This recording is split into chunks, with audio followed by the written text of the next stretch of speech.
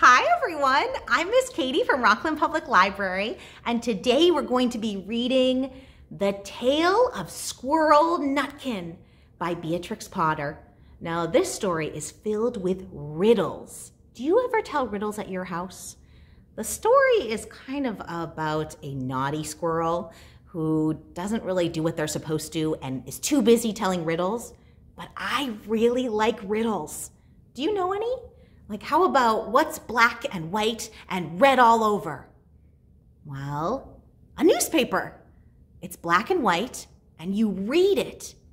And if you read it before, you use the word read instead of read.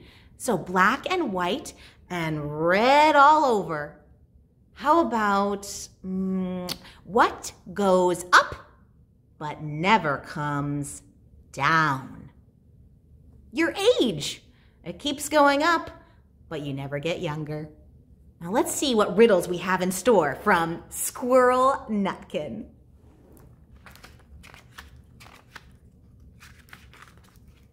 This is the tale about a tail that belonged to a little red squirrel, and his name was Nutkin.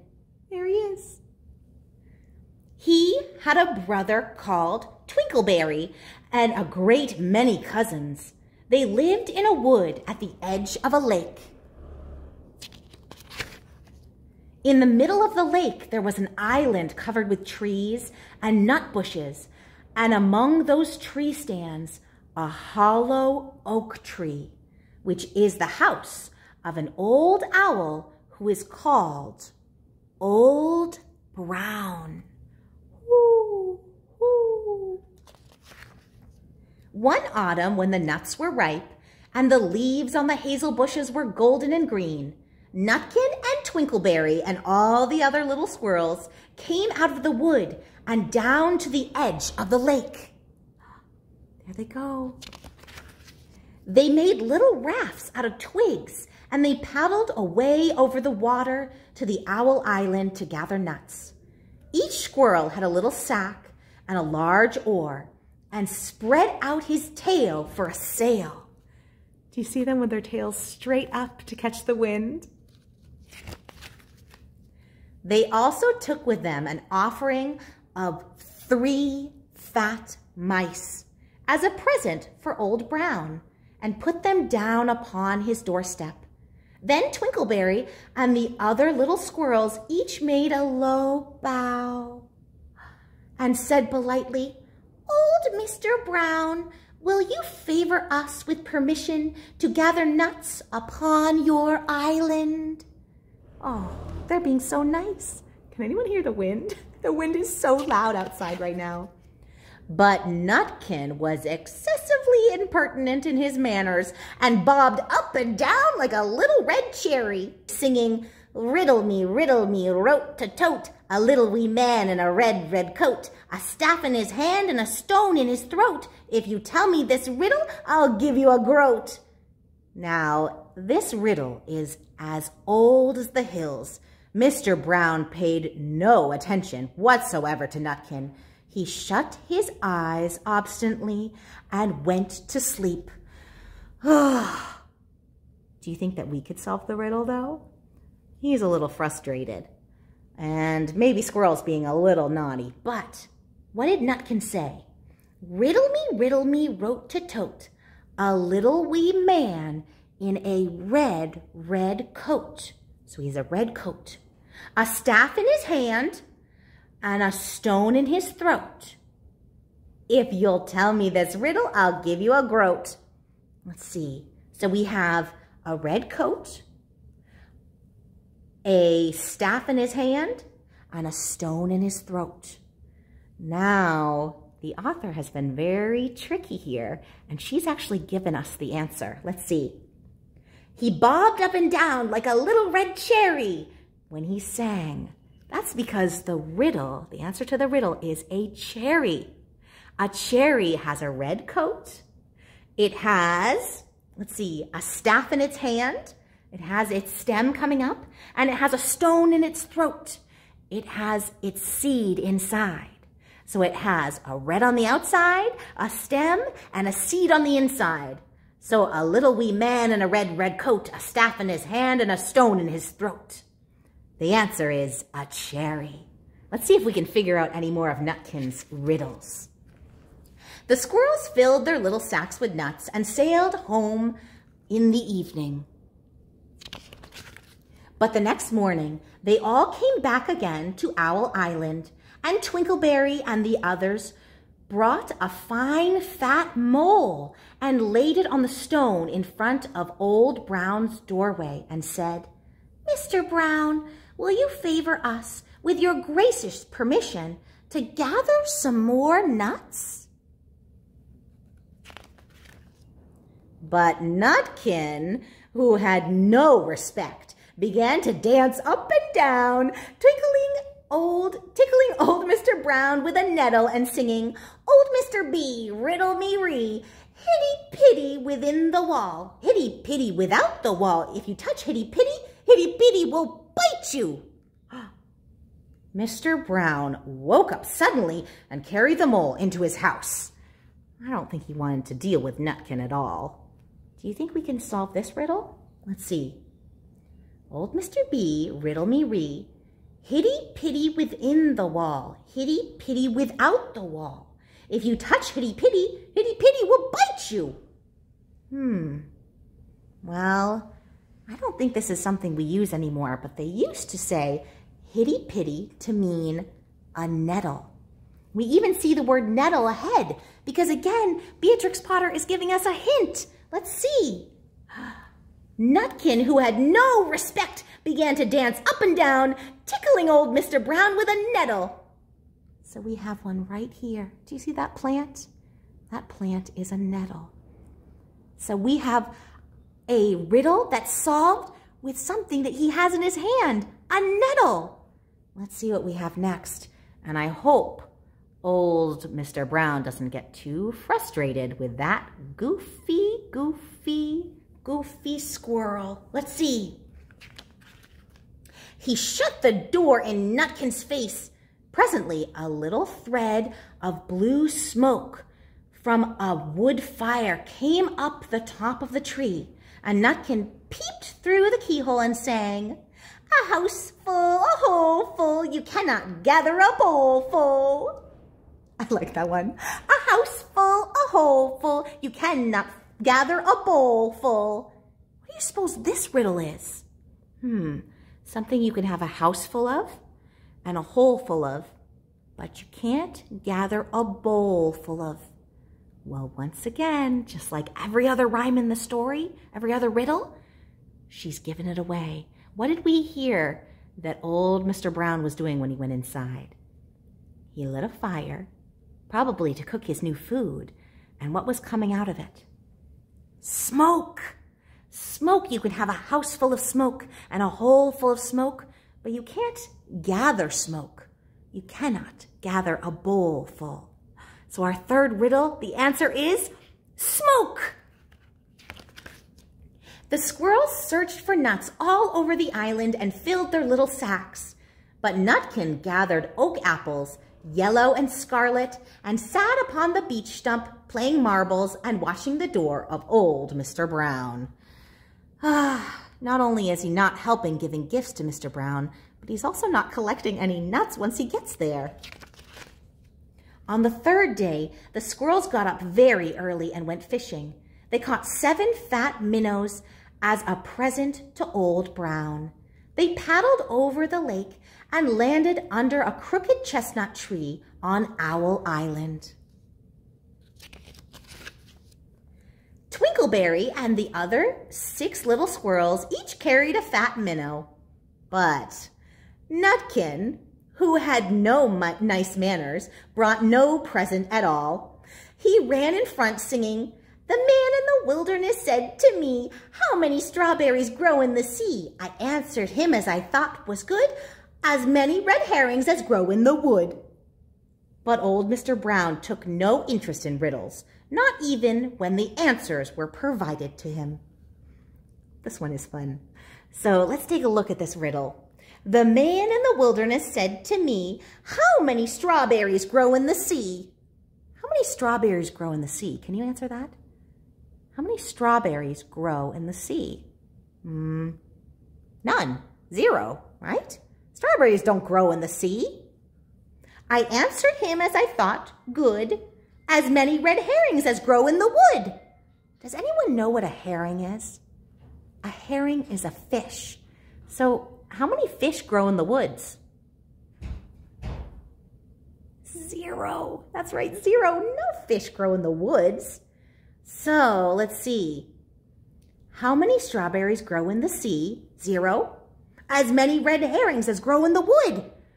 The answer's 0. There aren't any of either. Let's try that one more time. The man in the wilderness said to me, how many strawberries grow in the sea? I answered him as I thought, good, as many red herrings as grow in the wood. On the 4th day, the squirrels brought a present of 6 fat beetles, which were as good as plums in plum pudding for old Mr. Brown. Each beetle was wrapped up carefully in a dock leaf and fastened with a pine needle pin. But Nutkin, sang as rudely as ever. Old Mr. B, riddle me ree, flower of England, fruit of Spain, met together in a shower of rain, put in a bag tied round with string. If you tell me this riddle, I'll give you a ring. Which was ridiculous of Nutkin because he did not have a ring to give to Old Brown. Let's see what answer the author gave us at the beginning. Do you see what they were eating? They were talking about, beetles were just as good as plum pudding. So flower of England, fruit of Spain, met together in a shower of rain, put in a bag tied round with a string. So it's plum pudding. I've never had plum pudding. Have you had plum pudding before? Does it sound like how Nutkin explained it? The other squirrels hunted up and down the nut bushes, but Nutkin gathered robin pincushions off the briar bush and stuck them full of pine needle pins. Again, he's not doing anything to help. On the 5th day, the squirrels brought a present of wild honey. It was so sweet and sticky that they licked their fingers as they put it down upon the stone. They had stolen it out of a bumblebee's nest on the tippity top of the hill.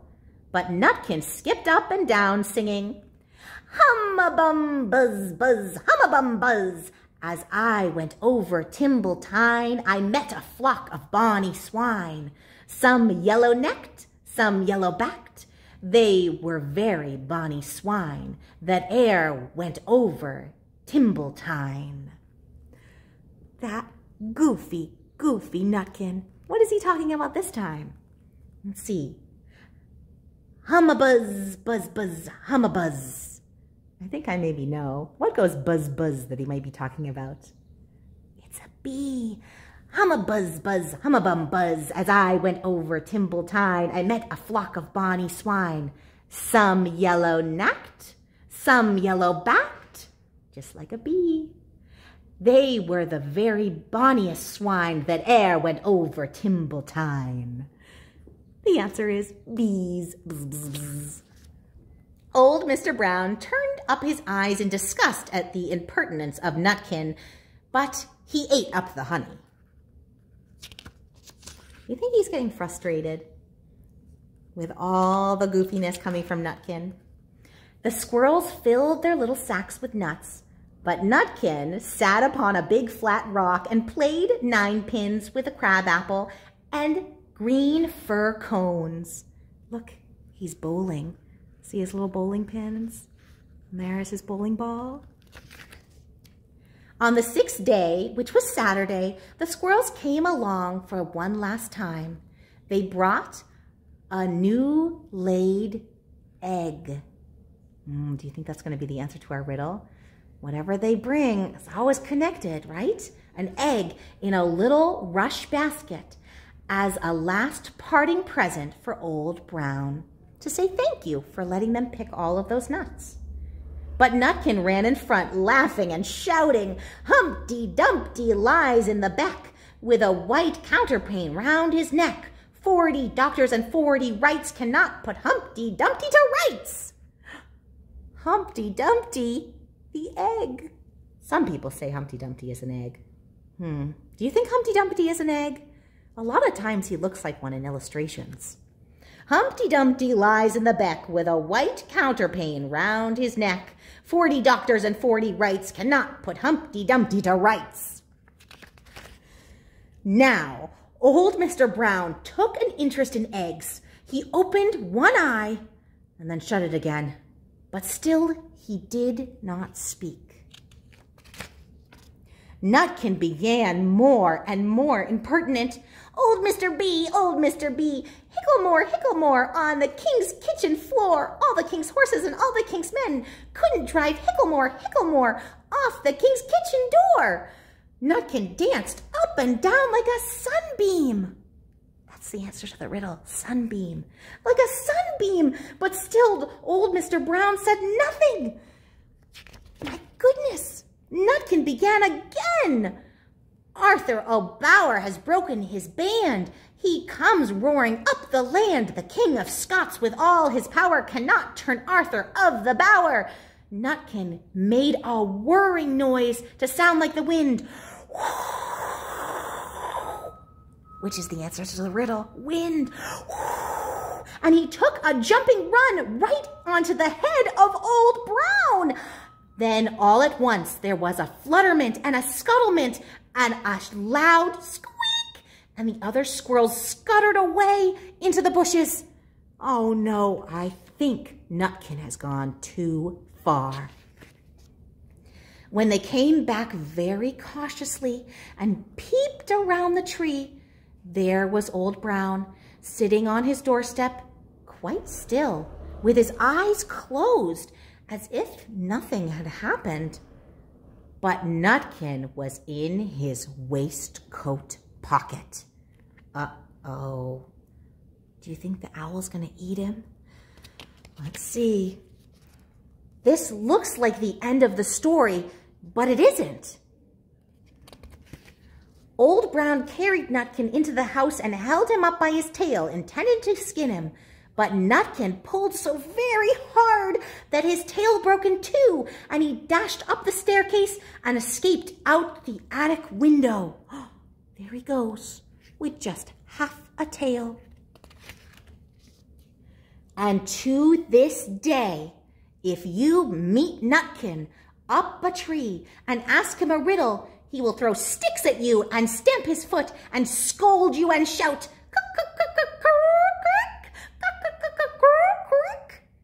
I think he's learned his lesson.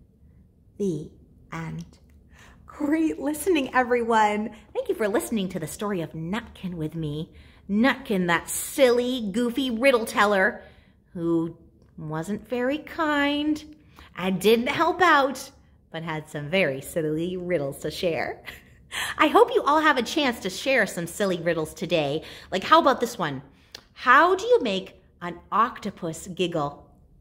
You give it 10 tickles. Get it? Tentacles or 10 tickles. I hope your day is filled with silly riddles and lots of other fun. And keep an eye out for a squirrel with half a tail. It'll be our friend, Squirrel Nutkin. Have a wonderful day, and I can't wait to read to you soon. Bye-bye.